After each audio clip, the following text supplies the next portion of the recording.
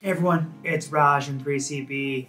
Prior to the season, you may have heard Lakers superstar LeBron James say that he actually feels worse when he's playing lower minutes. And on first glance, that may sound counterintuitive. However, to understand that, there's two main things we have to understand. Firstly, it's that when it comes to the most highly trained and highly fit players, like say LeBron in the NBA, I also think about Cristiano Ronaldo when it comes to world football. These players are so fit in that they actually rely on the games and playing in minutes as their training sessions. It's like players who rely on practices and say conditioning workouts.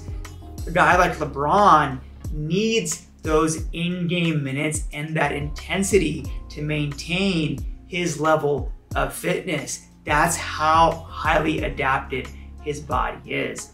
And secondly, this was mentioned by Lakers coach Frank Vogel, it's that when LeBron's playing less minutes, he has longer spells on the bench, so then he gets cold. So when he does come back into the game, it's gonna be harder for him than to get back into the flow and rhythm as well. So I know it might sound a little bit weird for LeBron to say that, but it actually makes sense in that regard, and it speaks to really how highly trained he is and how effective his planning, commitment, and discipline to his fitness regime, both physically and mentally, prepares him for an NBA season.